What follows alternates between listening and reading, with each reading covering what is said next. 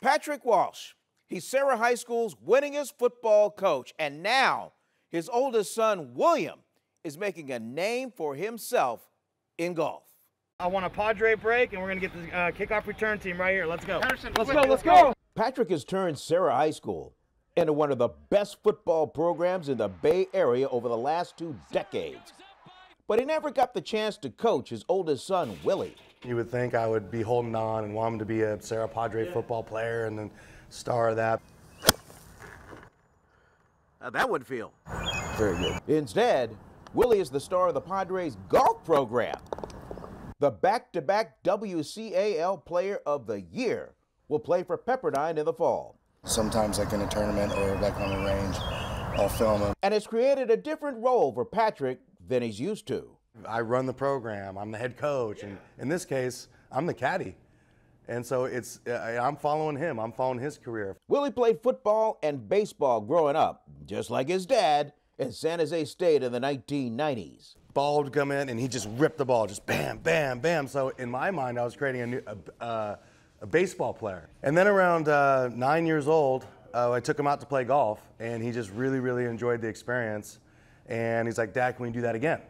And I was like, "Okay." I just remember hitting balls at the range and just falling in love with it, like immediately at age 10.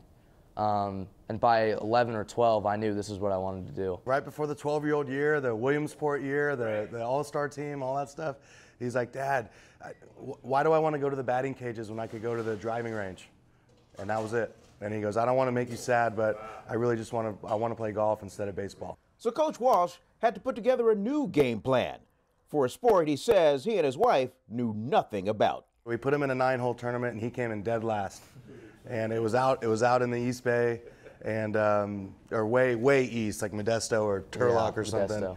And he shot a 65 after 9 holes, came in dead last, and it was like the litmus test on, okay, well, what do we got to do?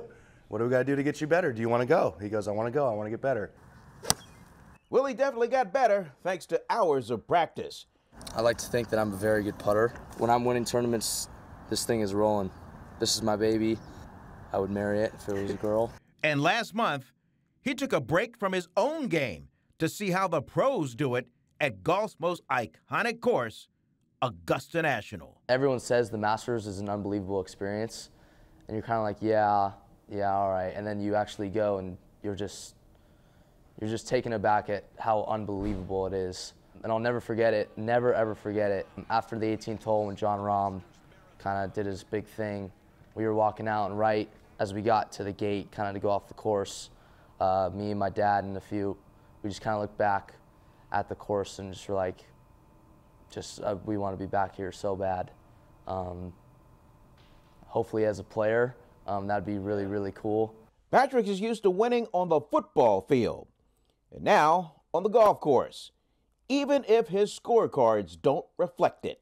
When he was 10 or 11 years old, "Hey, you going to beat your dad today?" Like joke, all the caddies or the people joking. I'm like, man, I've never beat him. Right. So it's been nice. It's been a nice break, and it's helped us bond. You know, golf has been amazing for us because it's really, really helped us bond. I always joke with him, he's an angry teenager, doesn't give a lot of words to his mom, doesn't get a lot of words to his parents. But for those 4 or 5 hours on the golf course, it's just father-son, and it's been a magical ride. As a father of 3, I can really appreciate that.